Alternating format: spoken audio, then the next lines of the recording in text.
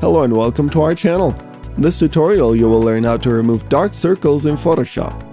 No matter what camera or lighting you use, you may eventually come across a shot with bags under the eyes. Different people have different approaches to editing their images and getting rid of these.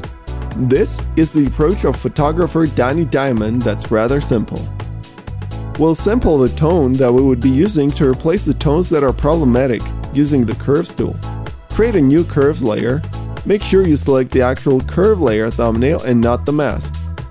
Double click the eyedropper tool and pick a color that looks fine and doesn't have the bags. Click OK and click No. Then, using the eyedropper tool, click on the tone of the image that you want to fix. Then, select the mask thumbnail and press Command I to invert it. Select a white brush and using about 10 to 20% opacity, paint over the eyebags. If you get carried away and do a bit too much, don't worry. You can always bring down the opacity of the adjustment layer later on.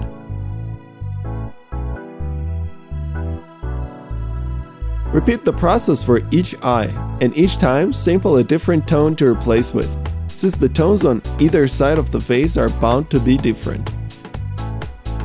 This is one coherent way to deal with the eyebags issue without getting lost in either too many steps or too much clone stamping and loss of texture. What is another similar technique you'd want us to cover in the next tutorial?